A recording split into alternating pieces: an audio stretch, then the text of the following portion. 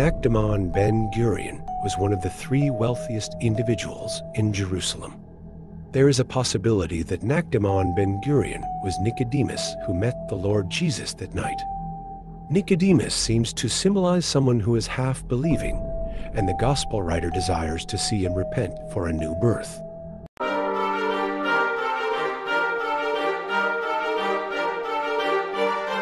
Nicodemus's final appearance in John 19:40 reports that he brought many spices to be sprinkled on the body of Christ. He procured myrrh and aloes for Jesus' burial. Nicodemus, along with Joseph of Arimathea, took care of Jesus Christ's embalming and burial. And there came also Nicodemus, which at the first came to Jesus by night, and brought a mixture of myrrh and aloes, about 100 pound weight. John 19:39. Nicodemus brought a mixture of myrrh and aloes, about 75 pounds. Little else is known about him, aside from many legends such as in apocryphal texts like the Gospel of Nicodemus. In this apocryphal gospel, Nicodemus is mentioned as the author. According to scholars, the text was composed around 400 AD, indicating that it was not Nicodemus from Jesus' time who wrote it. There's also an identification with a historical Jewish figure, Nakdimon ben-Gurion, a wealthy and charitable individual mentioned in the Talmud. You may already be familiar with the name David ben-Gurion. He was one of the founding fathers of modern Israel, serving as its first prime minister from 1948 to 1963, an Ashkenazi Jew, an immigrant from Poland. His name is immortalized in the Ben-Gurion Airport in Tel Aviv. But it's also interesting to discuss another historical figure from Israel, Nakdimon ben-Gurion, mentioned above.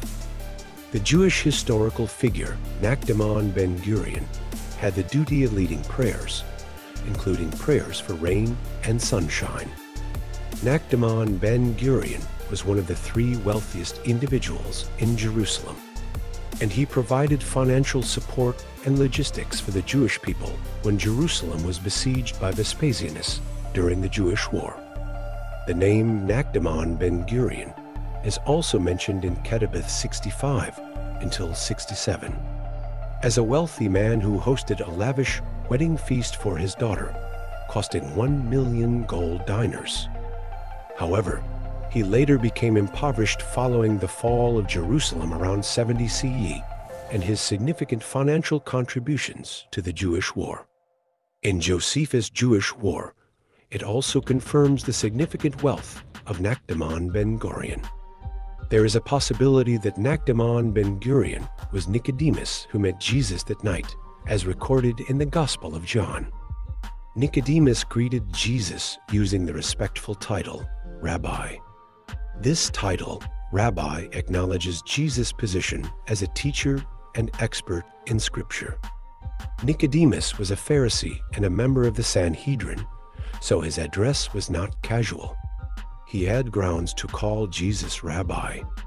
Indeed, the Bible itself records that Jesus taught in the temple in Jerusalem.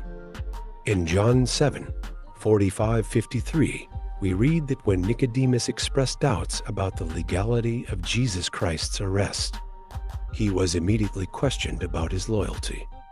Nicodemus, who had gone to him before, and who was one of them, said to them, "Does our law judge a man without first giving him a hearing, and learning what he does?"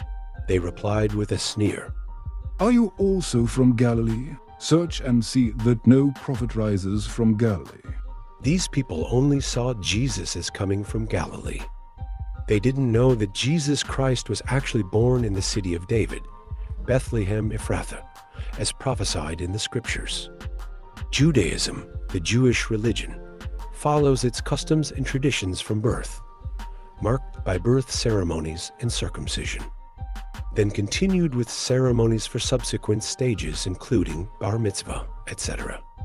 For a Jewish leader like Nicodemus, he would have been ordained into his leadership role in the Sanhedrin, and the position held by Nicodemus would have been the highest level of understanding in his religious education. He would have reached maturity and a high status in Jewish leadership. Yet, despite all the religious education he had undergone, he was quite surprised to hear Jesus' statement, "You must be born again," John 3:7. Then Jesus challenged him by saying, "Are you the teacher of Israel, and yet you do not understand these things?" In John 3:8, we read that Jesus explained to Nicodemus that the Spirit of God is the personal cosmic force that empowers individuals to be born anew, enabling them to become citizens of the kingdom of God. Jesus' rhetorical question to Nicodemus was also a challenge to the authority of Jewish leaders, indicating that the Jewish people were not sensitive to spiritual matters. It's not surprising that Nicodemus, one of the most learned in Jewish religious education, didn't grasp the most spiritual things. However, his encounter with Jesus surely changed his life. In the Bible, Nicodemus was a Pharisee and a Jewish religious leader, meaning he was also a member of the Sanhedrin. Jewish religious leaders whose authority was limited were approved by the Roman government. Nicodemus showed kindness to Jesus. He visited Jesus at night, and his name is only mentioned in the Gospel of John. It appears that he was genuinely interested in Jesus Christ's character and teachings, but feared being discovered by his fellow Pharisees. He seems to symbolize someone who is half-believing, and the Gospel writer wants to see him repent for a new birth. He couldn't understand the spiritual metaphors used by Christ. His conversation with Jesus at night focused on the rebirth of humans from water and the Holy Spirit as a prerequisite for acceptance into the kingdom of God. He realized that showing sympathy for Jesus would invite hostility from the Jewish authorities. The Gospel of John portrays Nicodemus as a Jew who might repent and join the Christian church, resulting in his expulsion from the synagogue. Nicodemus reappears in John 7:45-52, more boldly protesting against the condemnation of Christ without giving him a hearing. Wisely, he argued based on the principles existing within their own law and the undisputed norms of justice that no one should be punished without first being heard. If he were to assert the superiority of Christ's teachings or provide evidence of his miracles, or inform them of the divine words conveyed to him, then such actions would be akin to casting pearls before swine, who would trample them underfoot and turn to tear him apart. Therefore, he disregarded those matters.